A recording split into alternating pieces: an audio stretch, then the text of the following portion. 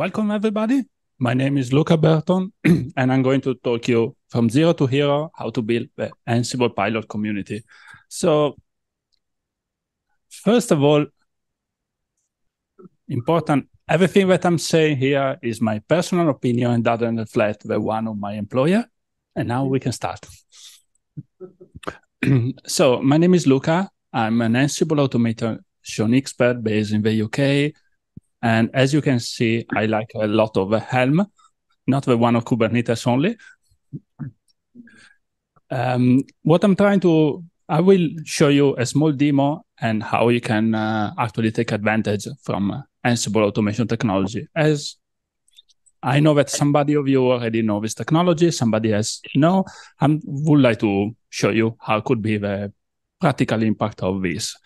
I'm also the proud creator of this Ansible pilot community that is a YouTube channel, a website. So if you struggle with some error related to Ansible, more or less, sooner or later we're going to meet each other because I created more than 500 articles with a lot of documentation around this lovely software.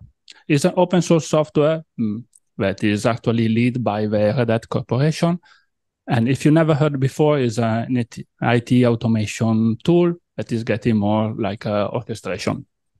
But now, let's start with the fun. It starts as like a programming language, and sometimes it's difficult to make what we would like to do it with this programming language. As you can see, there is a lot of like development in IDE, as well also a lot of terminal interaction. So somebody of you is already familiar with this type of tool, somebody else no. This is why I prepared a small demo. Let's see if I'm able to share. It's still online? Cool. So a typical execution is called like Ansible playbook. So there is some step that we would like to execute on the target machine.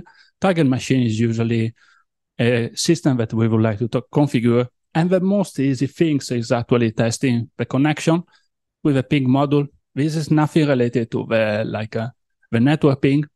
It's just a way of testing the connection. Behind the scene is connecting via SSH and executing some Python code. Well, it looks like that, but probably make more sense in this way. Sorry, let me hide the video panel. Oh, I'm struggling because it's exactly on the line that I would like to type.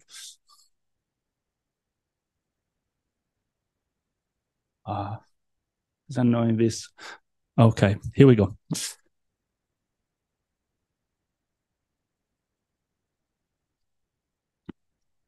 So my target machine is a Ubuntu machine that I have here on my laptop. As you can see, it's the latest version with Ubuntu 39, and it's good to go. You just have a SSH connection installed. So what I'm trying to do is executing the code that I was preparing.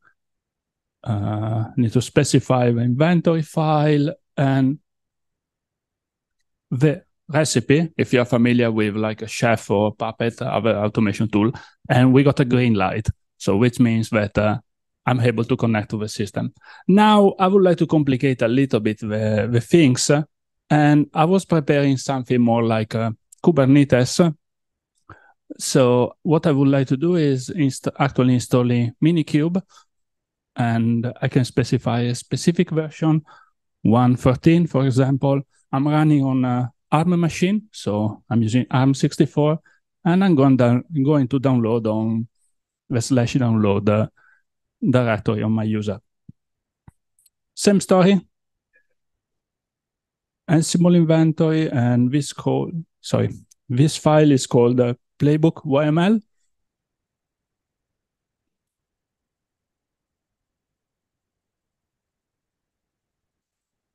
So what it's going to do behind the scene is downloading Minikube, verify the checksum, and try to install on the target machine. We're going to end up with an error because, well, the super user is able to execute the installation. So let me solve it out. Let me add a magic parameter that asks me the password for the user, for the sudo operation, and now we'll be able to install the Minikube. Cool.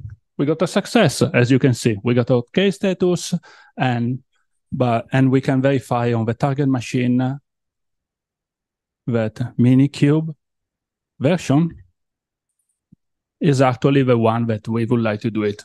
Minikube, we are all familiar with that. It's super easy to have a Kubernetes cluster that we can interact just for fun. Okay, but now I would like to complicate a little bit the things, and especially I would like to understand better the performance implications. So how can I optimize this execution? So for this, there are some parameters in the Ansible configuration file, and this is a plugin that enables more debugging on the screen. It's called callback plugin. As you can see, there are some, so these are like some special plugin for printing out the timer for each execution. What I'm gonna do is just change the playbook to, let me change to the following version. So it will be executed again. And let me launch the execution. In this way, this time it will print it out step by step, as you can see, the timing of execution. And in this final report, we can see that it took exactly 5 seconds to execute in this machine. But there is one interesting catch. So we can break it down, the installation, the download, the verification, the checksum. So imagine if we need to do this operation like for 1 million server, this 1 second will be 1 million seconds. So doing this type of analysis could be is very interesting. And one thing that is taking 1 second for the gathering facts, this is actually acquiring some system information that we don't need for this execution. So long story short, this is one example what I'm sharing with my community on my YouTube channel. And if you are curious, you are going to find all the code in my website. So behind the scene, I had a lot of fun, and I'm trying to share with my community a lot of like example and topic, like how to install Ansible in all the possible Linux distribution. I tried also the most weird things like Gentoo, or I tried to get all and try to keep up to date as well. Also to it was more or less my journey to upskill myself and how I can learn, because every day I'm learning new things, and every day I'm trying to share with people. Because I think that if we become a better engineer, we can actually change the world. And what strange things was that I started just for sharing with some friend, and I started receiving some feedback on between people. Well, some was there was positive and negative. I try to include some of that, and it's nice to see that some errors are recurrent between different people. So why shall I waste half an hour to solve a problem while another person on the other part of the world? And it's fun because when people start send me some idea or proposal, and wow, I didn't realize that we are more connected than we think in this way. At the moment, I'm sharing my content on YouTube. I noticed that not a lot of engineers on TikTok.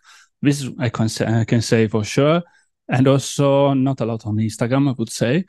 I have a website, and Medium is actually working better. Stack Trace, I'm not sure. I heard a lot of good intention. I don't know exactly. And these are more or less my numbers. So more than 500 videos, and I recorded unbelievable. I recorded more than 50 hours of materials, and it takes a long time because just for recording one video is just for 10 minutes. There is like 1 hour behind the scene, more or less, because you need to start with a script, record, re-record. Not sure about the quality. You forgot to turn on the mic, so it's a lot of fun. And yes, there are more than 3,000 line of code. You just bump in the website, and if you are lucky, I already solved the problem for you. And it's more interesting do all the engagement analysis, because a lot of people not only share the feedback, but they also communicate. There is a lot of data science behind, and I'm able to see what are like the spiky moment. Now there is this trend like event-driven automation, and it seems that people are super engaged in this way. And you can see that at least my community would like to see more code. So this is what I'm trying to do, it like let's speak more code. Because, okay, I'm doing a lot of this type of analysis, and more or less this is the distribution worldwide, people from especially States and India. And it's fun because it seems that things pile up. The more I learn about one technology, the more is shared. So, for example, I did a series about integration between Ansible and VMware, another series about Ansible and Kubernetes, and there are different type of audience, but they give me very interesting feedback, and also some use cases that I didn't thought before. Ansible has an official newsletter. It's called Bullhorn, and it is weekly nowadays. And when I have something very remarkable, I'm sharing with them. So if you would like to be up to date on the project, I really recommend you to subscribe to this newsletter, because it's not so famous, but a lot of like changes in the project are actually found out on this Bullhorn. Do you remember the Log4Shell? I was the author of the Ansible playbook for detecting the vulnerability in a lot of different machines. So I thought that it was natural using Ansible to scan all the machines in our network. So if you take a look, that is official on the website. There is like this playbook that it does only the connection and verify that if the system is like a COVID test, is vulnerable or not vulnerable. And what else? Oh yes, I'm also attending conferences, and you are lucky enough to be here and getting a little bored. Thank you, guys. And what else? Oh yes, I was just a few months ago in Berlin, and it was a lot of fun because there was an official Ansible community, and it's great that some people that we saw each other around the world, and now we call friends, and we keep in touch, and sometimes we have some crazy idea together. Like I'm working with one guy, and I'm writing a book, but this is a different story because I already published 3 books about Ansible. Yeah. I'm a bit verbose like all the Italians, and I'm super proud because these are practically brand new. The first was released in December 22, so 1 year ago. The second in May, and the third in July. Now I'm actually writing something else. I'm not sure if we'll be able to publish by before Christmas. It's about the Ansible automation platform. And well, it's a journey getting published. And to be honest, not very rewarding, but it's a lot of fun. So if somebody needs some advice on this journey, I will be happy to share with you, maybe later on. And well, what else? This project also allow me to connect with a lot of different community and people. You might know some of this brand. Other might be completely new. I would like to give a shout to the Ansible Lockdown. That is an incredible resource where you can find like a CIS benchmark automated with Ansible. And they are really working a lot to detect a vulnerability in our system. Another really interesting project that I'm working with is XLab, is a company in Slovenia that they are creating a tool for like keeping up to date our code in Ansible. So if you want to try, is a really interesting tool, and other companies that you might probably already know. I'm using a lot of tools. This is just a few. I just included some logos. I'm sure that a lot of people struggle to detect Audacity, the one for audio post-processing, because when you publish, especially with Pluralsight or Udemy, they would like people like to hear clear the voice. Apparently, the voice is 80% of the delivery in every, especially in this type of technical content. Okay, I learned a lot of things in doing this journey, especially, I don't know, public speaking, because for me it was totally difficult. Also, how to make video post-processing, how to use all these audio interfaces, and okay, how to be here also. I like to talk with people, so if I hope that there will be any opportunity to chat with all of you guys about your challenges and what you're doing in your life. For 2024, I don't know exactly what I would like to do it, but I would like to expand this project to different technology, not only Ansible. I'm thinking that Kubernetes will be very interesting technology, uh, especially for the future, because, well, we are seeing a lot of like buzzword inside the artificial intelligence, and I think that Kubernetes will play an interesting role in the future. And I think that's all. If I'm really looking forward if you would like to follow me on my website and all my social media.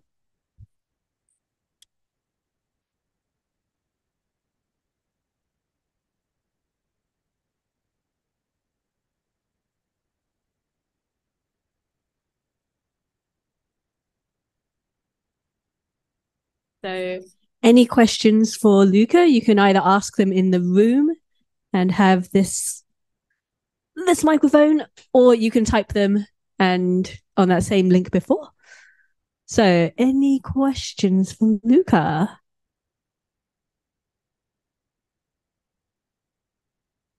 Okay, maybe not in the room. Oh, yeah. Cool. Is it on? Maybe not. No problem. Oh, yeah. Thank you for sharing your experience. I think from what you shared, I hear you're really busy man, and I wonder if that's always was so, and you were just making more of that what you already knew, or at some point you just changed your careers and decided to generate more content like you do. And if that's the case, I was wondering like what was the driver, if you are open to share how did that journey actually start for you?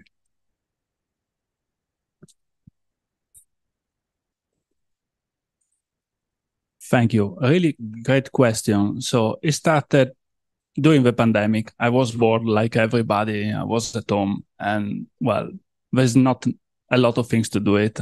I was already watched all the Netflix things that I was interested. And when I started, I just say, oh, let's give it a thought. And the most pivotal moment was when I was publishing one video and 10 people watched it. But now it makes no sense, but for me it was incredible. So some people were interested on the stuff. It was a long journey because, well, the video was terrible. I wasn't able to speak. I was completely not taking pauses on explaining. And somehow it worked also on my career because mm, uh, I was working for that at the time in the Czech Republic.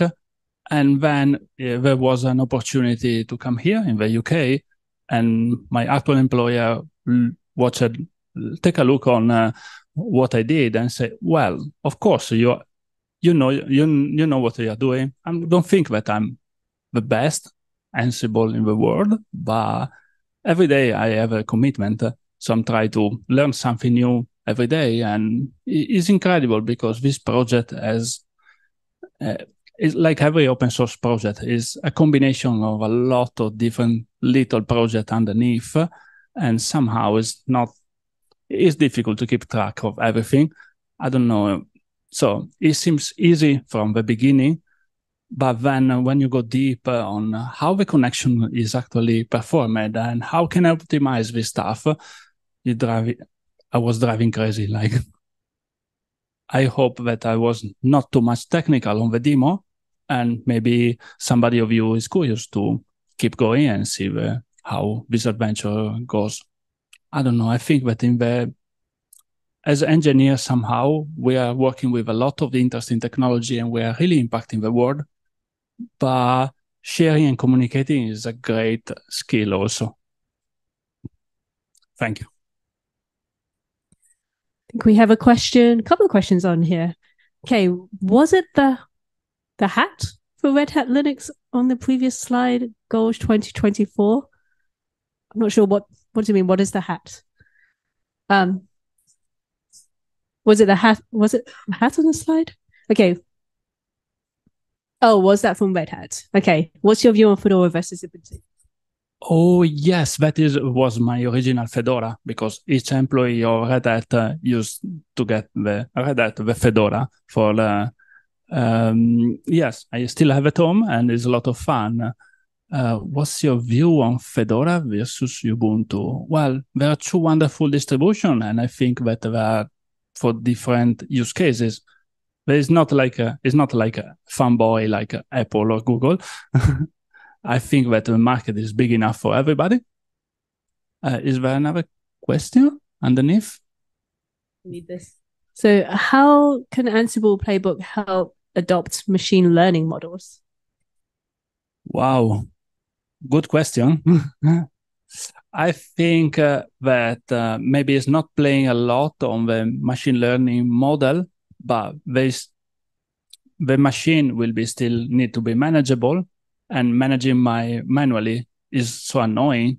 Like I was sharing to you, installing Minikube is easy if you are doing for one machine. It's just one command, but one command when you have 10, 100, 1,000, 1 million server is a lot of manual work. So I think that the more we find a way to optimizing our workflow, so we can dedicate to save our time for really interesting activity. Thank you. And the third one, let me scroll down a bit. Have you read Jeff Gearing's Ansible for DevOps book? Do you like it? Yes, I really would like to meet Jeff, actually. I try to contact him in all the possible way. And I think Jeff is incredible. He's one of the person that inspired me to do this type of speak. I really like his style, and he's really improving a lot, especially on the integrated system for Raspberry Pi. It's really a front-end technology. So that also made a video with Mr. Beast. So it is really incredible. He created this book is one of the Bible about Ansible, and is very popular. So I think it creates great content. I also tried to contact Michael Dehan, was the original creator of Ansible, and now he's working on Ansible in Rust. Let's say this way. It's called Jet. So if somebody is curious, this is like a different project, and it's very promising. I tested one test preview, and it's cool. Thank you so much. All right. Any more in the room? Otherwise, I'm going to finish up there. Please, round of applause for Luca. Okay.